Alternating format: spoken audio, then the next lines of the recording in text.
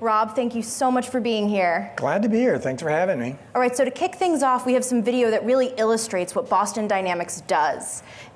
When it rolls, tell us what we'll be seeing. Great. So, we've introduced two products to the world. In 2020, we launched Spot, and you're seeing Purina's version of Spot here. Spot is a mobile inspection platform. It goes around the factory, taking thermal measurements, acoustic measurements, reading gauges, making sure that the factory is operating in a healthy and safe state.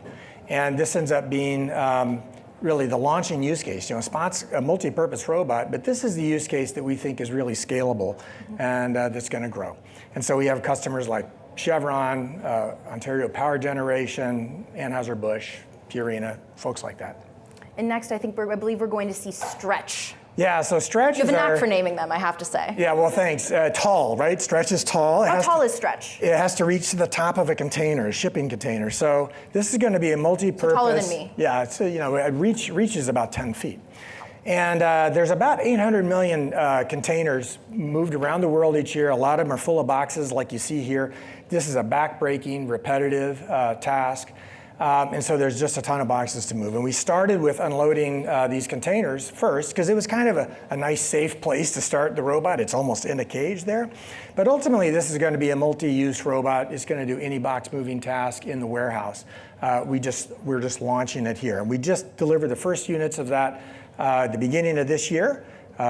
Companies like DHL and Maersk and NFI and Otto are buying them. Now, Rob, I don't know if you've heard, but we're in a bit of an AI boom right now. Oh, yeah. Yeah, I know, we're wild, big, right? Yeah. Are we possibly on the precipice of a robotics boom? I think it's going to be exciting. So, AI is the brain, the robot is the body, and together, I think we're going to build an entirely new industry that's basically going to change business. It's going to change the way we live. So it's going to have a big impact. Now, to sort of illustrate that point, we actually have a special guest. Spot, if you could please come out. Yeah, so we brought a Spot robot to demo to you guys today. And today... Yeah, you can get up, take pictures, go have a moment. Spot is, normally it would autonomously walk around a factory. Today, Spot is being driven by Hannah Rossi here. But Spot has onboard cameras that lets it see its environment, so it knows where. So if it goes on and off this, does it get stage fright? Not at all, not at all. But notice how it's coordinating its foot placement with the steps because it sees the steps, so it knows how to adjust its own behavior to the environment. And that's because there's cameras. There's actually 5 cameras all around the robot, and so it builds a local terrain map, and so it knows sort of what it's getting into. And posing is cute, but it also, if you put a sensor on the back of its body, you can then point that sensor at something in the world. So legs just turn out to be a great way to get around in the world. Now we happen to have a payload today, an arm. So we can configure this robot with a variety of sensors or tools. Today we have an arm to show. And because I think the real value of robots comes not only when you have a mobile platform, but when you have something that can do actual work. And so the Spot arm can grab things, open doors, manipulate things. And one of the things we pay attention to is coordinating the motion of the body and the arm together. You and I don't think about it, but we can walk and move and touch something, and look, I'm walking around and still touching this front end of the arm easily. So doing all of that coordination takes a lot of work. And let's see, I'll show one little simple task. I have a little toy here. And it is a stress cube, is my understanding. The whole idea of these robots is, while Hannah's controlling it, she's just giving it sort of high-level gestures about what to do. The robot is managing its own motion, and it's actually going to pick up the ball itself. So it looks like it's going to miss on the first try. So it's not flawless. Robots, there's no threat of them taking over, I assure you. But they do have to manage an awful lot of their own motion in order for them to be useful, to adapt to the environment, whether the environment change, if a box is in the way today and then it was tomorrow, we're going to miss twice in a row. Well, anyway. How often does that happen? Not that often, but sometimes. Yeah. So I think the lights in here maybe confuse it a little bit. But we just launched the door opening module for this. So now the robot can go through a factory and see the door handle, open it, and help it move through that space. So I think we'll maybe stop there. Maybe we'll show them one little fun gate. You know, yeah, we do the dancing. The dancing is not for pay or pay work. But you know, I do think that there's an inherent interest, right? The robots are interesting for reasons that, you know, we sort of have been looking at living, moving things our whole lives. And so it's sort of easy to emotionally identify with something that moves around in a world like that. So I think we'll let this sit down at this point and we can proceed with. Spot, sit. Yeah. You're giving it the command?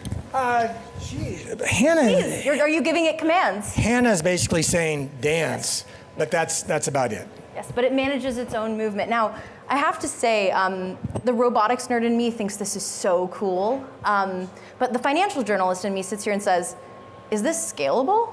Yeah, I think that's a great question.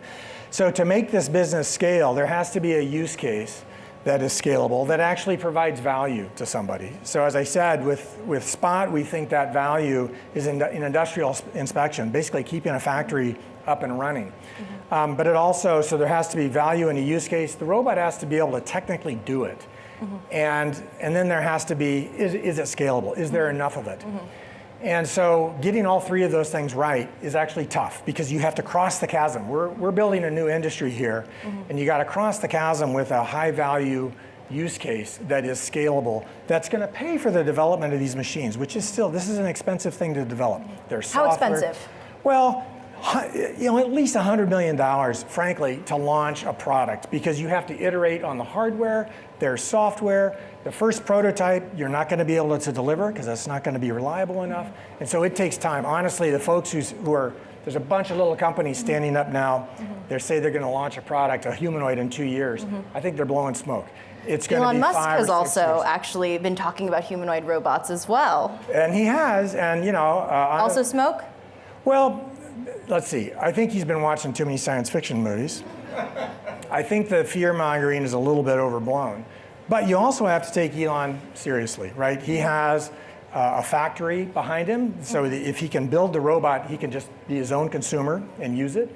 They will know how to scale manufacturing, because you're only going to get these things to be affordable as if you can build enough of them and get the cost down. And they have the software wherewithal. On the other hand, he's saying things that don't make sense to me. Like what? We're going to purposely make the robot slow and weak because that's going to make it safe. I don't get that part. You know what? You want to make robots that are strong and powerful, and that's the only way they're going to be useful. And so I think that's just going, we're definitely going in the opposite direction. Now, what are the use cases for Spot that you're most excited about? You mentioned Nestle, Purina, for Yeah, so industrial inspection in the process industry is, I think, a huge and scalable market. But there's other really important use cases out there. We've had Spot at the Fukushima nuclear power plant. It's been at 3 Mile Island. It's been at Chernobyl. Anytime you have a dangerous situation where you really don't want to put a person in there, send a robot for sure. We have public safety officials, police using it. If they have to serve a warrant to a murder suspect, you don't want the cop opening the door, right? That is a very dangerous environment. And so having a robot mediate that first contact with a potential suspect is actually going to be safer for folks. And so I think there's a whole variety of potential use cases. We definitely want to build all of our robots to be platforms and have multiple use cases. But again, you got to have that launching use case that gets you across the chasm. Now, we may be expecting too much from our robots, perhaps, but what do the risks look like? Well, you know, I don't see much risk here. I think the real Godfather of AI, Jeffrey Hinton, very concerned about AI-powered battle robots. The apocalyptic view, not for you. I don't see that. I think AI is going to enhance the capability of these robots. They're going to be, but they're tools that we are building, you know. They are going to have off switches. I just really don't see the revolution happening. It's not something that I worry about. I think I've been developing robots for 30 years. We struggle, we work so hard to get them to do something reasonably well in repeatable fashion. We're not about to take off. The apocalyptic view is not in our immediate future, to say the least. Yeah, for sure. We've got to start with the cubes, I guess. Right. They couldn't pick up the cube. But one of the other things that often comes up when people talk about robots is the idea that robots will take jobs. What is your view on the relationship between human jobs and robotics? So, every new technology has changed work, and robotics will be the same. But the jobs this robot is doing is it's a job that frankly is so boring, people don't do it very well. Do you want the job where you're walking through the factory with a clipboard recording temperatures and pressures and gauges repetitively every day, multiple times a day? Basically, people suck at that job. They'll either not do it or they'll do it incorrectly. And you really want to reserve those skilled technicians for fixing the equipment, not finding the problem. And so the robot's actually going to help enhance the productivity of those people. And stretch, I showed unloading those containers. It can be 120 degrees in the summer inside that container. That's a brutal place to work. So what's really going to happen is the people who used to unload those containers are now going to operate the robot. We have the concept of a robot wrangler job, which is, it doesn't take an advanced degree, but the person who used to work in that warehouse is now going to enhance their skills by learning how to work with technology and manage robots. And our customers like DHL and Maersk are excited that that is actually going to attract talent to them. Do you believe that in the end robotics could even be a driver of economic growth? Absolutely, because I think it can enhance overall human productivity. So is it the sort of thing that it's an efficiency game in the end? Well, part of it's efficiency, but look what's happening demographically.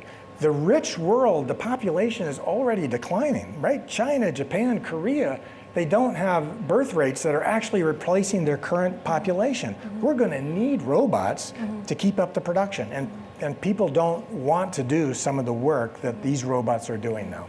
Now, in terms of what's next for Boston Dynamics, what happens now? You have Spot, you have Stretch. What's the next hill you're going to climb? So our next, the robot that we've been developing for years, our humanoid Atlas, I think there's a real role for a two-handed mobile manipulation robot out What's there. that role? What does that look like? Well, I think it could be in manufacturing, some place where you have more dexterous manipulation. So, there's been robots in automotive factories for years, but they only do a single task in a very highly controlled environment.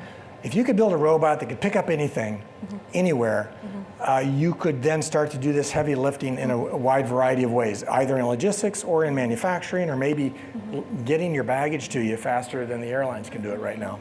Yeah, and now we have about 30 seconds left. What does the future of robotics look like, and will these be in our homes anytime in my lifetime? Within your my lifetime. I think it's going to take between 10 and 20 years before these things are in your homes. 20 is actually not as long as I was expecting. Long, right? No, that's not that long at all. These are expensive right now, and we're starting with industrial applications because you have to have enough economic activity to warrant the price. But as we get better and better at these and we generalize them, they're going to get cheaper, the capability is going to be there, and yeah, I want one in my home eventually. Well, you have them in your office, is my understanding. Yeah, they're everywhere. Rob, thank you so, so much. Dr. Rob Playter. Thanks, Allie. Spot, thank you as well. You want to roll out? Oh, he's walking backwards. Okay, I can work with that.